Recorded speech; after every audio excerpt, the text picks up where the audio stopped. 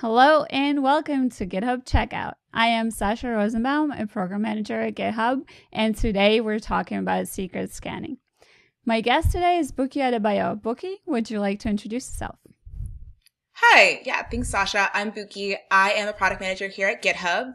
I manage a couple of our security products, but today I'm going to be talking about secret scanning, one of the products that I've been managing for the past few months. All right, so let's jump right into secret scanning. So I know secret scanning for public repos has existed for a long time, and most of our users they have an idea that we do this, but they don't exactly know how it works. So would you like to explain to us how it works behind the scenes?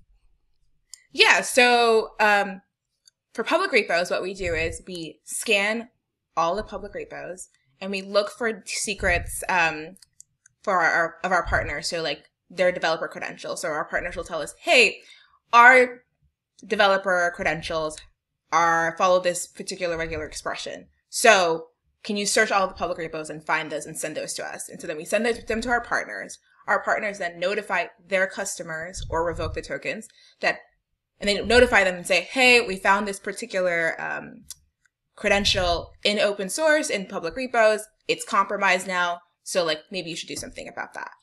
Right. Currently, the secret scanning engine is built using like Intel's, HyperScan. So we try to catch things right as soon as they're spilled. So it's a pretty quick turnaround in terms of as soon as a commit happens. Oh, very cool. So if as a developer, I checked in, say, my Azure or my AWS API key, you just immediately going to notify the partner, and then probably that secret is going to be revoked. Yeah, basically, yes. Essentially, that's exactly what happens. It's a really good description, and it's pretty quick, actually. I think within 5 minutes, we're able to do it and get it to the partner, and the partner is able to either revoke it or notify the user. So from the data that we have, how often does it happen? How often do people check secrets into source control?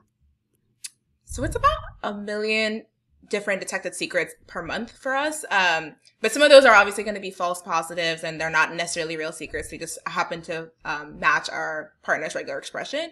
But 1 million is still, like, even if half of those were real, that's still a little stressful. I don't know. Yes. Yes. But like for private repos, what we're finding is actually like we scanned about 37,000 private repos over the past few months, and only 5,000 of those have detected secrets in them. So like it's not everybody by any stretch of the imagination that's committing secrets. It is still it's a smaller number or percentage, but it's still 5,000 repos is still a little bit like, all right, we could do better. Right. We could definitely do better. So I know we are just talking about, releasing that feature for private repos. I know that's been kind of in the works and been asked for a long time. Was there any particular challenges in implementing that feature for private repos? So for public repos, I'll start talking about public repos and talk about why it's challenging to move it over to private. For public repos, we don't tell our users anything. We just, we just send the detected tokens to our partners. For private, we actually have to show our users some sort of user interface.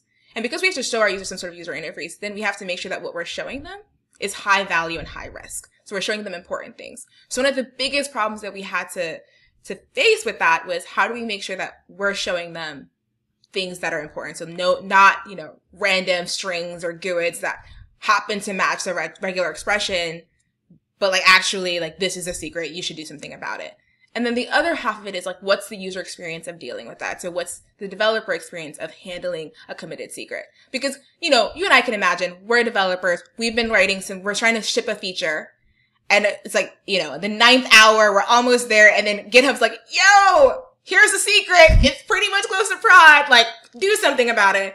And we don't want that experience because it can be a little like gut wrenching if, whoa, I just committed this AWS secret. Like, how do I, deal with that? So we wanted to ensure that we're actually holding developers' hands through the whole process and making sure that we're not creating really stressful situations unnecessarily.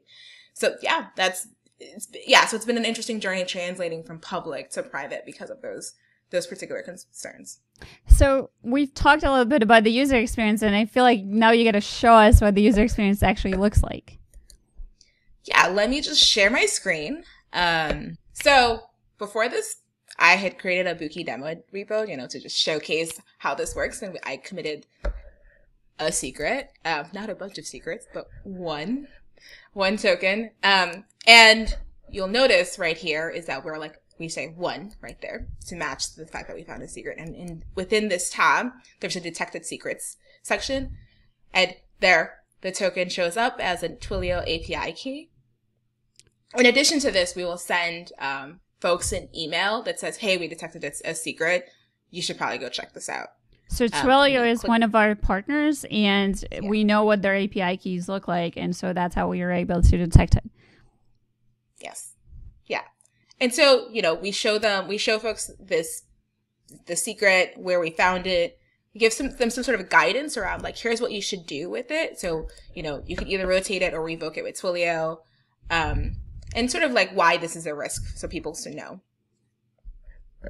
Then the developer can either say, that's not real, it's a false positive, it's use and test or won't fix. And if it is a real secret and they decide to go to Twilio and revoke it at Twilio, or rotate it at Twilio, they can then say, oh, this is revoked. So I'll just say, assume that I've just done that, and I'll say it's revoked.